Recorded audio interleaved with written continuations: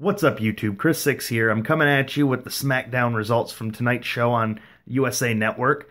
And it opened up with Seth Rollins giving an open challenge to anybody in the back stage area for the main event tonight.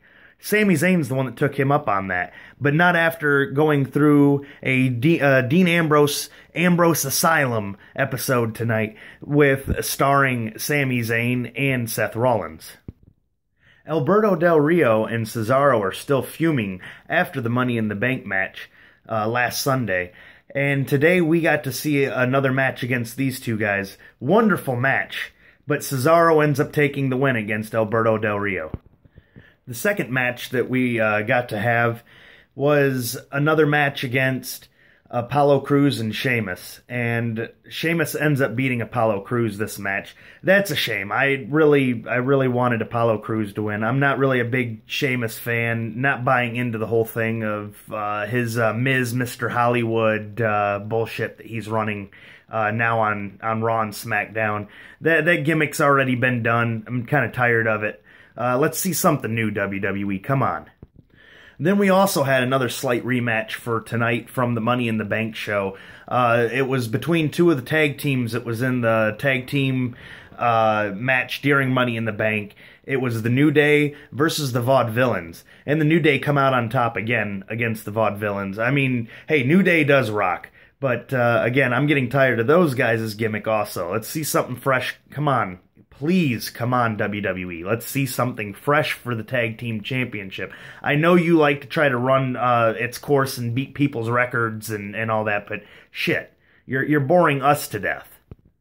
We got to see another match with Becky Lynch tonight. It was a pretty decent match against Dana Brooke. Just not really such a big fan of Charlotte having to be there at the ringside all the time. I mean, she's doing the same dirty stuff that her dad did.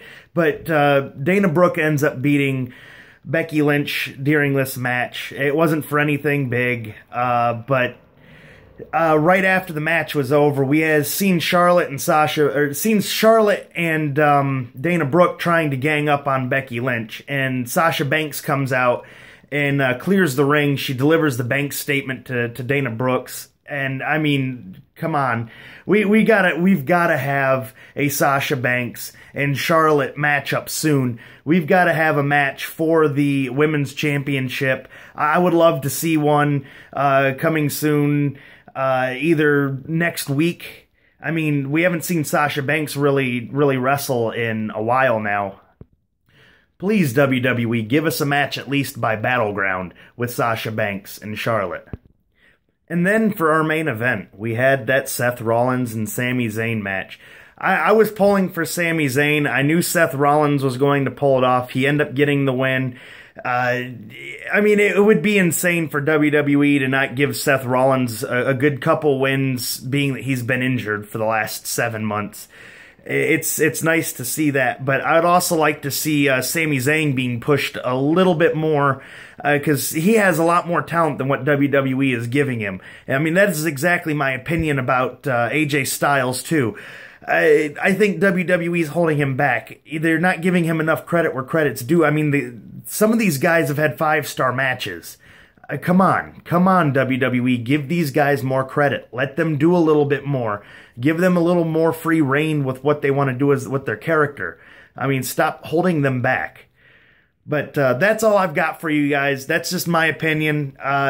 Like, subscribe. It's all down below. Follow me on my Facebook. It's at Chris Wilson. Yeah, hit me up on the subscribes down there. Leave some comments. Whatever you got to do. I'm out.